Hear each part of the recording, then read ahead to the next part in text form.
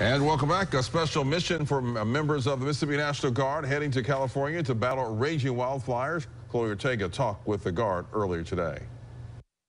Mississippi National Guard members are headed to the front lines battling those huge wildfires out west.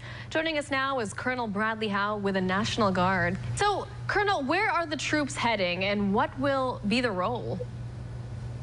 Well, right now we have one CH-47 Chinook helicopter that has left Mississippi yesterday and is en route to California as we speak.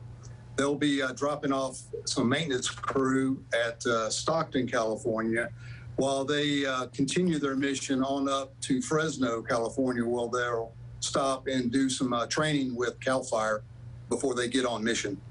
How many people are headed there? We have 10 crew members, or well, 10 passengers going. 4 of those are pilots. We have 4 crew members that control the helicopter and 2 maintainers.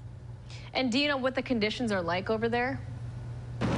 Wherever they're heading? Well, from what I've seen, depends on which fire they go to. Where they'll be living may be a hotel room, or it could be a tent out in the middle of the woods.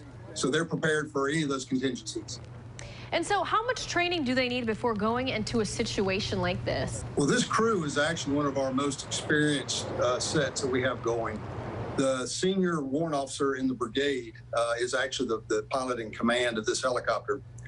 The crew actually does training annually on water bucket missions. So they'll actually go out here in Jackson to the reservoir or over in Meridian to Lake Okeechobee and do water bucket missions there. They actually do missions for Camp Shelby down in Hattiesburg on range fires, so they're well prepared. And how important is it to make a difference in what's been a particularly harsh fire season?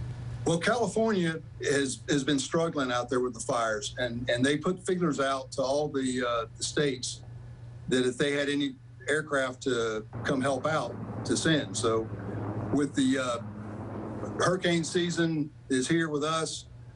We had Ida just come through. This crew is actually not needed for any of our missions. So it was only right for us to send them out there to help out California.